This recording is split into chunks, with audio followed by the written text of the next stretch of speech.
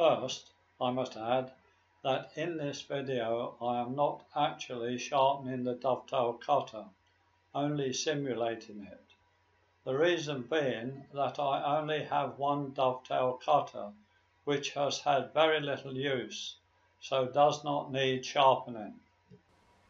I start by showing how the cutter holder is positioned on the swivel base to achieve the required angle. If you look closely though, you will see the rule is not against the holder, there being a very small gap. This because the rule clamp is contacting the corner of the swivel base. To overcome the problem, an additional hole could be made in the swivel base, positioned where I have marked the blue spot. It would though be preferable to make a second swivel base, where holes could be drilled and tapped to suit the task in hand, and where the standard swivel plate is not ideal, such as in this case. The next stage is to set the fence round by about 2 degrees, so that grinding is done on the corner of the wheel, this being the standard practice for most tool sharpening. I am testing the angle by measuring the difference in the space at each edge of the wheel, anywhere between 3 and 5 mm over 100 mm being more than accurate enough. This on the rear edge. For the primary clearance, an angle of about 5 degrees will be adequate. If the secondary clearance needs grinding, then about 15 degrees. Do take note that the fence has a stop fitted at the wheel end, so that the cutter will stop at the same position for each tooth being ground.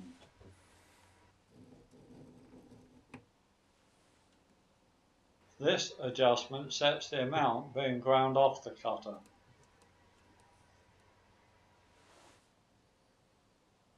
And this adjustment the final limit of the movement, this being just sufficient for the cutting edges to be fully ground, but not contacting the cutter's small shank next to the cutting edges.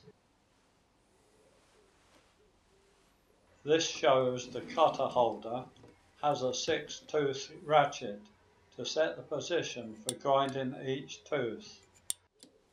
Finally, for setting up, the following drawing shows how the cutter should be positioned in the cutter holder.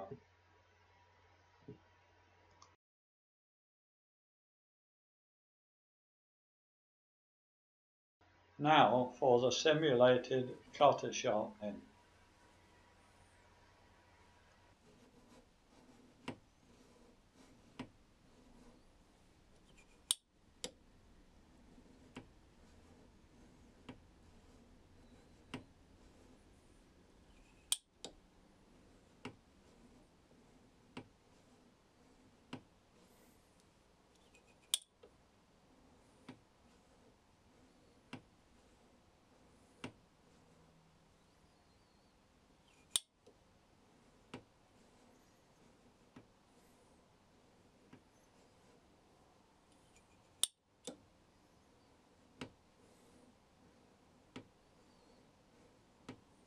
The next stage is to grind the end teeth, which needs to be done so that the end has a concave form.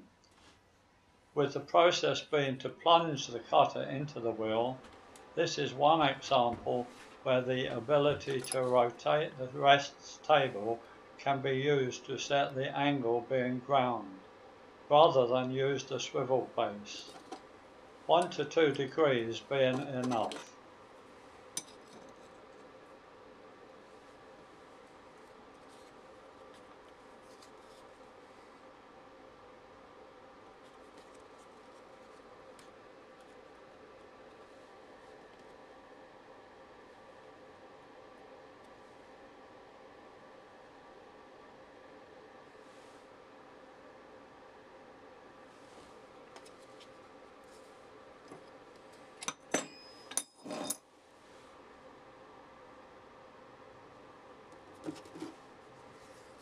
The table now being set up to achieve a 5-degree angle for the cutting edge's primary clearance.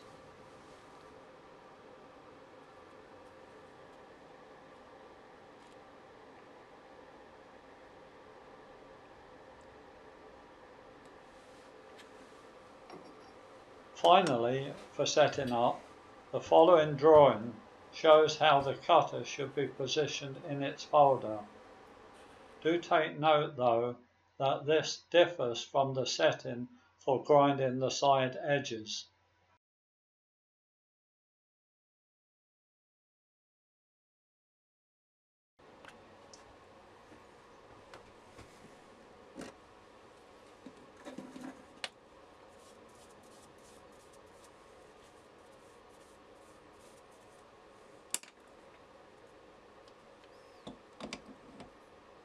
This adjustment sets the amount being ground away, and this adjustment ensures the cutting edge is fully ground, whilst ensuring that the adjacent edge is not ground. However, this can only be achieved aided by the curvature of the wheel.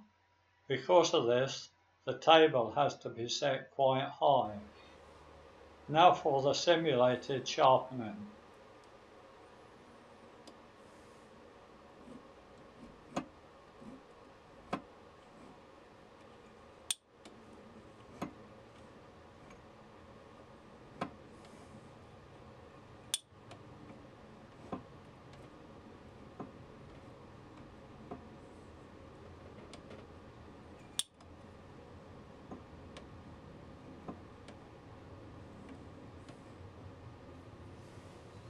I realise that many will not make the end mill sharpening accessory, but that does not mean that dovetail cutters cannot be sharpened. Just a few simple accessories will make it possible. Here we see that a higher fence is needed to cope with the hexagonal cutter holder, and for angles etc. the comments and illustrations earlier should be sufficient.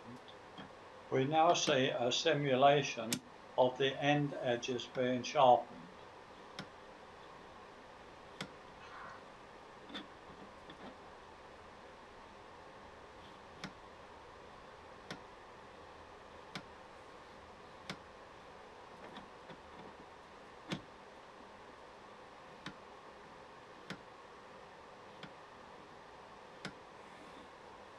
For sharpening the side edges, we need just one additional accessory, a simple triangular item.